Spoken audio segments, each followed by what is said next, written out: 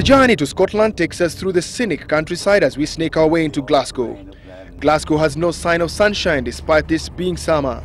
It is a country where it rains for most part of the day, and even after a season in Scotland, Victor Mugubi Wanyama still finds it a challenge. Weather pia si poa sana na ni kungangana tu saa weather inabadilika kila saa, but hii ndio tumeshazoea. Just to go back in time, real football started at the Country Bus AFC in Nairobi. The then coach of the local team gave him a chance to launch his career in football. His name was Amigo, and he passed away. He was the one who, I think, I will say, he spotted my talent. He then signed for Jean-Marie's JMJ Academy, which shipped him to Anderlecht Academy in Belgium when he was just 16 years old. He then moved to Jamila Bichot in the Belgian league. At Bichot, this is where he proved his worth, with various clubs chasing his signature. I was like a regular player, started for the side, like played like almost every game. And then after the season, I had a couple of teams interested in me. And then luckily Celtic signed me, and then I came over here in the summer. After arriving in Scotland, his debut for Celtic was a nightmare. The first game was like against Anderlecht again.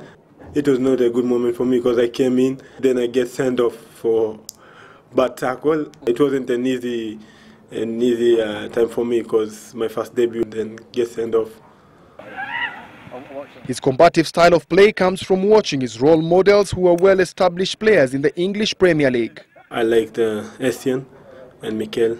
I think they are great players, and they always impress me when they're playing. The culture of cheering and chanting fans is well established in Kenya, but at Celtic, they have taken it a notch higher. Just listen to this.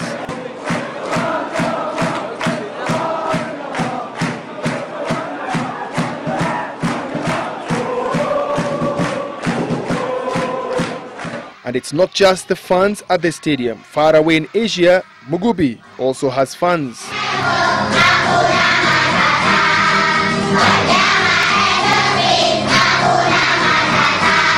It's always nice, like to see the fans behind you, like chanting your name, and I've always been very happy since I joined here, because the fans, they have been our fans. They have been always great, like supporting the team. They were always behind the team. Mugubi says he's adapting well to life in Scotland. Despite winning the Scottish Championship in his first season and also winning the Player of the Month in November last year, Mugubi says he's about to show his full potential to the Scottish League this season. Season ya kwanza imekuwa poa.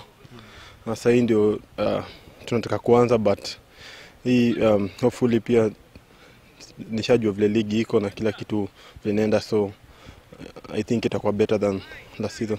This is typical Scottish weather for the better part of the year for Victor Wanyama and his teammates. They are used to these conditions because this is how they train, and this is the situation even on game day. Away from the pitch, Mugubi lives all alone in a 3-bedroom apartment. Here you find what he loves most. Always remembers home with a Kenyan flag proudly displayed in his house. In his kitchen, you find evidence of his previous meal of ugali, fish and sukuma wiki. Mi miss chakula home kama kawaida, unajua chakula home ndio the best. Mi hujaribu tu kupika, but si kama home. Najaribu kupika, but haikuipo kama home. Memories of his first season are also here. The champagne bottle for the Player of the Month of November 2011 is untouched. And out of the hundreds of photos taken of him in the Scottish League, only one is framed and autographed. Story hiyo picha ni ile bao yangu ya kwanza. Ilikuwa bao poa sana, na hiyo ndio unikumbusha debut yangu na bao yangu ya kwanza. And his jersey has an unusual and unique number of 67. Inamaanisha ile siku walishinda Champions League, walishinda kila kitu. After just a season, the transfer rumor mills linked Mugubi with not less than 7 clubs, all from across the border in the English Premier League.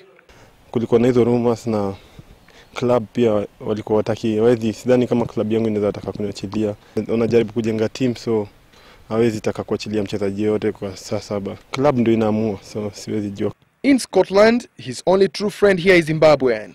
He has been instrumental in ensuring that Mugubi settles in well in Scotland and learns the culture and his way around the country. Mugubi is now a big player both at home in Kenya and in Scotland. Any news on him is big news and makes the headlines across both countries. His parting shot is Kenya's football culture has to change for the results to be realized on the pitch. Ukiona katika club kubwa, kila club lazima watu wakwe pamoja kama vile muona hapa.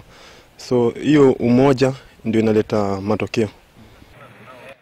Sometimes in 2013, Mugubi will be accompanied by some of his teammates at Celtic and backroom staff from Celtic in a visit to his home country where they will visit Kibera Celtic, a local team in Nairobi.